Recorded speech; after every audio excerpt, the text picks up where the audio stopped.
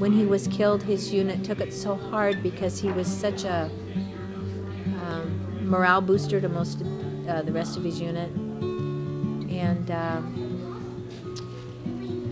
the other guys used to tease him a lot because he was such a big man. He was probably about 6'3" and had filled out a bit.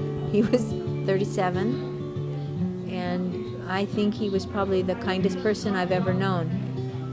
And I'm amazed constantly that he was my child. I thought he was such a gift. And I believe that that's what most of the people that he served with will always remember about him, is his cheerful attitude, his willingness to always jump in and help, and his sense of humor, his love for music and all of the arts, and just the way he loved his fellow man.